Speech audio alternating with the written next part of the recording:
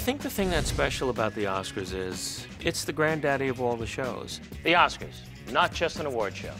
Well, okay, it is, but it's the best one. If you would have told me that I would ever get to host the Oscars when I was a kid, that would be crazy, but now only Bob Hope has hosted it more than me. It's kind of strange, and it's terrific at the same time. This year, Oscar and I are reunited, but it's Hollywood, so how long can it last? It's a long history I have with this great show, and I don't even know how to put it into words, how much it means to me to be back and to be trusted with this show again.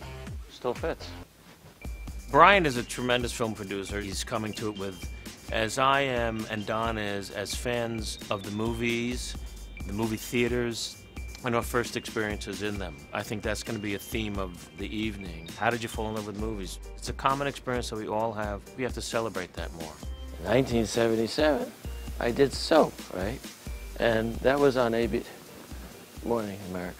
The opening 8 minutes or so are so special, and the movie business has changed so much since I first did it, and the movies this year are all going to be excellent movies, as always, but to find that way to come back, because there's so much expected of this. So I said to Rob, maybe Meg should fake the orgasm, not me. It's just weird when I do it. The magician never tells his tricks.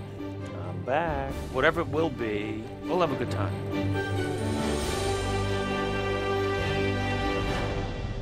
I'm Billy Crystal, and I approve these Oscars.